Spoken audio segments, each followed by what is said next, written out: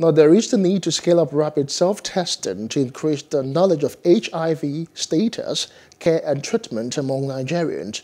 A group, African Network of Adolescent and Young Persons Development, which laments that only 1 out of 5 young people knows their HIV status, believes that self-testing kits remove the barriers or the apathy exhibited by traditional testing services.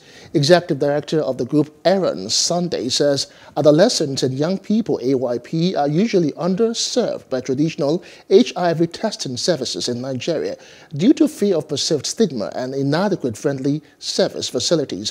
While explaining the HIV Self-Testing Africa initiative tagged Star 3 project, Sunday said it will ultimately reduce mortality and morbidity.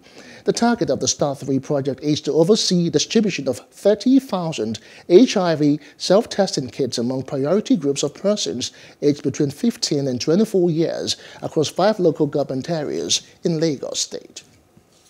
The project explores solutions to the problem of low testing rates among youth, as studies and statistics shows that. Understanding the peculiarities of adolescents and young people, we employ primarily a peer-to-peer led approach. AYPs reaching their peers with HIV and HIV self-testing information. This is because young people find it easier to confide in their peers, and they believe that their peers understand their struggle better than older adults. This approach is considered from 2 perspectives, the online and offline component.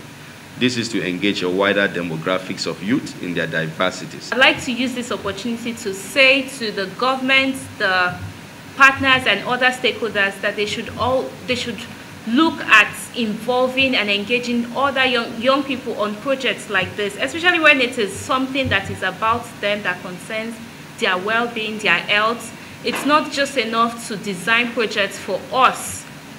We can do projects for ourselves, like we can get involved in projects for ourselves as well, because we understand our pains, we understand what we need, we understand how we can reach other young people as ourselves, we understand how best to talk to ourselves. Actually, while working with the inline statutory project, I've already experienced a lot about relating with my peers, my fellow peers, and building their confidence to do their HIV self-testing without having any fear of stigmatization, and also counseling them more on HIV self-testing, to tell their friends and fellow ones to do it, to know their HIV status, and to be sure that they are free from AIDS.